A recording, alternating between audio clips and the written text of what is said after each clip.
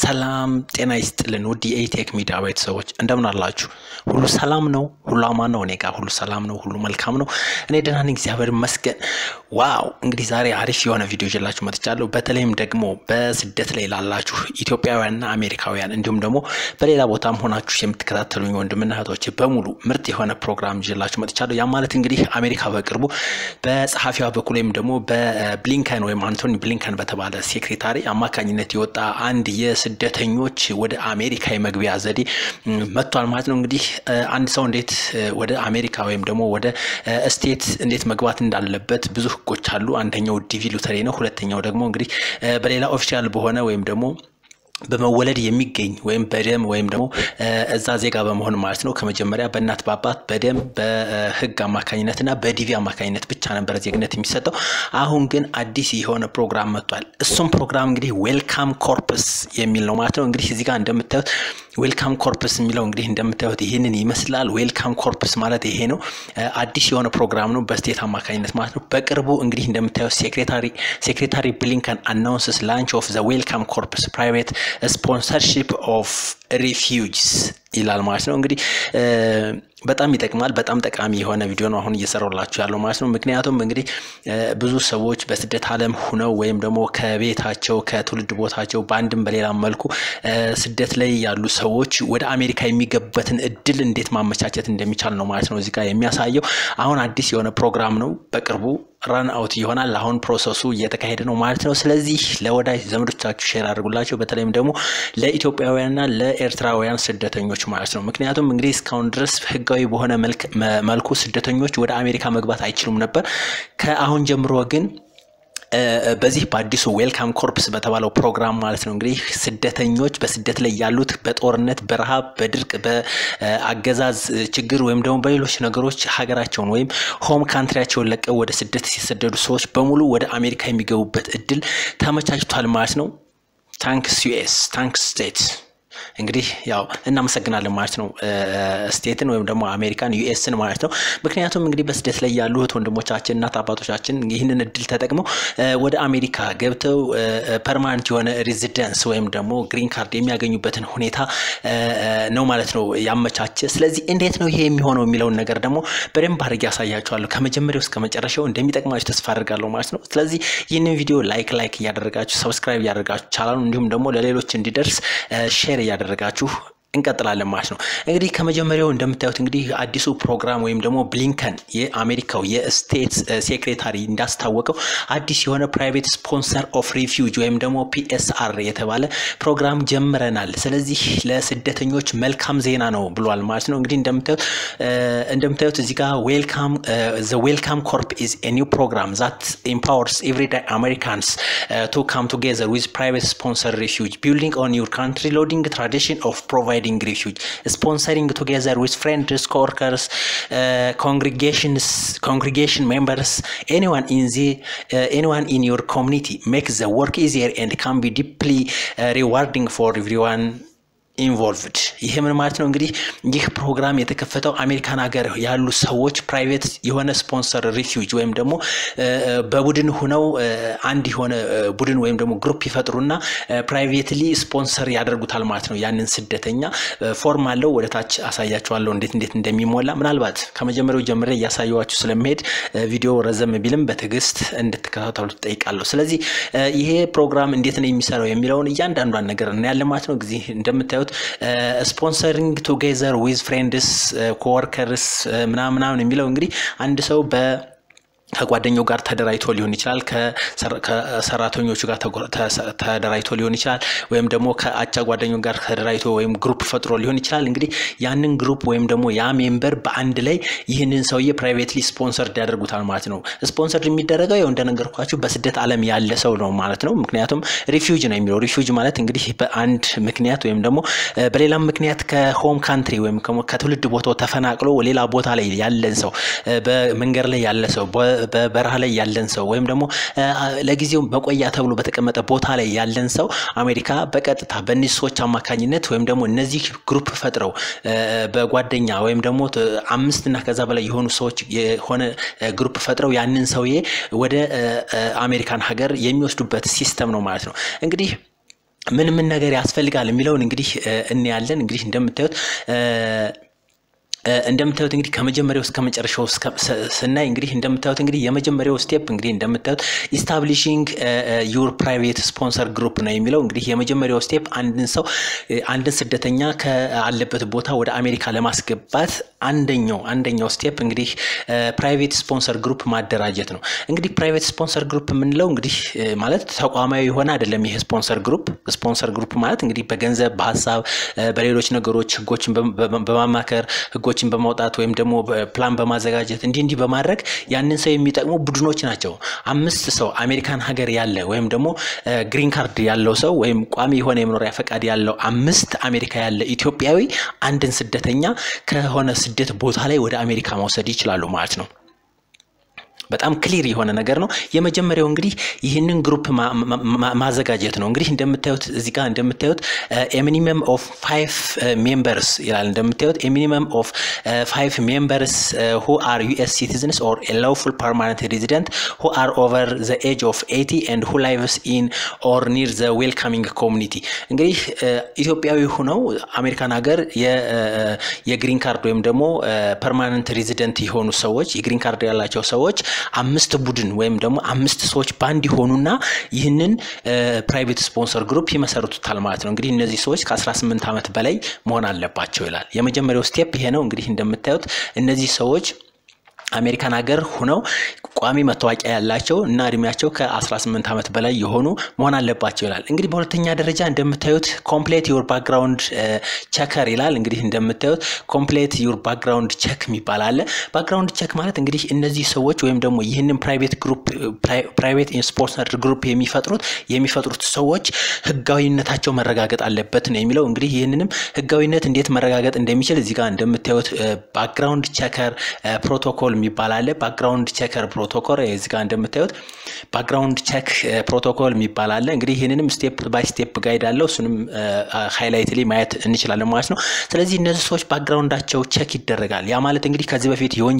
የወንጀል ሪከርድ ካለባቸው ፖሊስ ላይ ወይም ደግሞ ፍርድ ቤት ላይ የሆነ ክስ ነገር ካለባቸው ወይም ደግሞ ስቴት ወይም ደግሞ የሚኖርበት ሀገር ላይ የሆነ ከህግ አንፃር ሊሆን ይችላል ከሌሎች ነገሮች አንፃር ሊሆን ይችላል ችግር ካለ ቼክ ይደረጋል ማለት ነው ስለዚህ ይሄ ባክግራውንድ ቼክ ኮምፕሊት መሆን አለበት ይሄንን ህጋዊ በሆነ መልኩ ቼክ ያደርጋሉ እነዛ ሰዎች ማለት ነው ሌላኛው እንግዲህ እንደምታዩት እዚህ ጋር ቼክ ባክግራውንድ ቼክ ፕሮቶኮል የሚባልና ስቴፕ ባይ ስቴፕ ጋይድ የሚባል አለ እነዚህንም እንዲሁ ማየት እንችላለን ኦፕን ብለው ለምሳሌ ወይም ይሄንን ክሊክ ባደርገው እዚህ ጋር እንግዲህ እንደምታዩት ይሄ ዌልካም ኮርፕስ ይልና ባክግራውንድ ቼክ ፕሮቶኮል የሚላለ በፒዲኤፍ የተዘጋጀ ነው እንግዲህ እንደምታዩት ብዙ ነገሮች አሉ ምን ነገሮችን እንደሚያሟሉ እነዚያ ሰዎች ወይም እነዛ ቡድኖች ምን ነገር እንደሚያሟሉ በአጠቃላይ እዚህ ጋር ይገልጻል ማለት ነው እናንተ ይሄንን አንብባችሁ ማየት ትችላላችሁ ወይም ደግሞ ለእነዛ ቡድኖች መረጃውን ሼር ማድረግ ትችላላችሁ ማለት ነው በጣም ቀላል ነው ሶስተኛው እንግዲህ እንደምታዩት ኮምፕሊት ትሬኒንግ ነው የሚለው ኮምፕሊት ትሬኒንግ የሚለው እንግዲህ እንደምታዩት እነዚህ ቡድኖች የግድ ያንን ዜጋ ወይም ደግሞ ያንን ሪፊውጂ ወይም ስደተኛ አሜሪካን ሀገር ከመጣ በኋላ ምን ነገር እንደሚያስፈልገው ስልጠና መውሰድ አለባቸው ኮምፕሊት ትሬኒንግ ነው አትሊስት one member of the group ከዛ ግሩፕ ውስጥ ቢያንስ አንዱ ሰው ይሄንን ዌልካም ክሮፕስ ኢኒሺያል ትሬኒንግ የሚባለውን መውሰድ አለበት ማለት ነው before that select the welcome corpus from the list of options when you sign up ይላል እንግዲህ እንደምታዩት ግዴታ አንድ ሰው ከዛ ሜምበር ውስጥ ግዴታ አንድ ሰው ይህንን ትሬኒንግ መውሰድ አለበት ማለት ነው ትሬኒንጉን ከወሰደ በኋላ እንግዲህ እንደምታዩት attend an application support session የሚባል አለ እንግዲህ እንደምታዩት ይህንን application support sessionን እንደገና ደግሞ ይሞላል ማለት ነው if you are applying to sponsor a refugee family you have not yet join the welcome corpus team for the interview of the sponsor application process ነው የሚለው እንግዲህ እንደምታዩት ይህንን መረጃ አሁንም ይሞላል ማለት ነው እዛው ላይ ሆኖ ይህ እንግዲህ permanently resident የሚያደርግ ወይም ደግሞ ባለ ግሪን ካርድ ሰው ይህንን ነገሮች እንግዲህ ይህንን attend an application support session የሚባል ነገር አለ ማለት ነው እሱን ከሞላ በኋላ አንድ ሰው ከዛ በኋላ እንግዲህ ቀጣዩ ስቴፕ የሚሆነው እንግዲህ እንደምታዩት completing your welcome plan የሚላለ እንግዲህ welcome plan ማለት እንግዲህ ዞሮ ፕሮግራም ያዘጋጃል ወይም ደግሞ ያንን ሪፊውጂ ወይም ስደተኛ እንዴት አድርገው ማምጣት እንደሚችሉ እንዲሁም ደግሞ እንዴት አድርገው መርዳት እንደሚችሉ እንደምታዩት complete the plan sharing how your private sponsor group will support the refugee newcomers you will sponsor ነው የሚለው በቀላሉ እንግዲህ ይሄ ምንድነው የሚለው እንዴት አድርገው ያንን ፕራይቬት ወይም ደግሞ ያንን ሪፊውጅ ወይም ኒው ካመሩ እንዴት አድርገው ማወርዳት እንደሚችሉ እንዴት አድርገው ሰፖርት ማድረግ እንደሚችሉ ፕላን ያዘጋጃሉ ማለት ነው ስለዚህ እንደምታዩት እዚህ ጋር creating a new plan ቢሉት በቀጥታ ክሬት ያደርጋሉ ማለት ነው ሌላኛው እንግዲህ ሳይን ዘ ኮሚትመንት ፎርም ነው ኮሚትመንት ወይም ደግሞ ኮድ ኦፍ ኮንዳክት ወይም ህግ አለ መተዳደሪያ ደንብ አለ እሱን እንግዲህ እንደምታዩት ዳውንሎድ ዘ ፎርም የሚላለ እንደምታዩት ዳውንሎድ ባረጋው ኦፕን ኢን ኒው ታብ የሚለው እንግዲህ እንደምታዩት እንግዲህ እዚህ ጋር ይሄው ምን ማድረግ ይችላል ማለት ነው እንግዲህ ፕራይቬት ስፖንሰር ግሩፕ ኮሚትመንት የሚባል አለ ይሄንን አሁንም ዳውንሎድ አድርጎ በአጠቃላይ ስምምነቱን ወይም ደግሞ ኮድ ኦፍ ኮንዳክቱን ምን ማድረግ ይተበቅብናል ማለት ነው ሳይን ኢን ወይም ደግሞ መስማማት ያስፈልጋል ማለት ነው ስለዚህ ሳይን ዘ ኮሚትመንት ፎርም ይላል እንደምታዩት እንግዲህ ኮድ ኦፍ ኮንዳክት አለው የግድ መተዳደሪያ ደንብ አለው እሱን እንዴት መሙላት እንደሚቻል ነው የሚያሳየው ማለት ነው ቀጣዩ እንግዲህ ቢጊን ፈንድራይዚንግ ነው እንግዲህ በዋነኝነት እንግዲህ እንደምታዩት እነዚህ 5 ሰዎች ወይም ደግሞ 5ቱ ቡድኖች ምን ማድረግ አለባቸው ማለት ነው እንግዲህ እንደምታዩት 5ቱ ቡድኖች የግድ ምን ማድረግ አለባቸው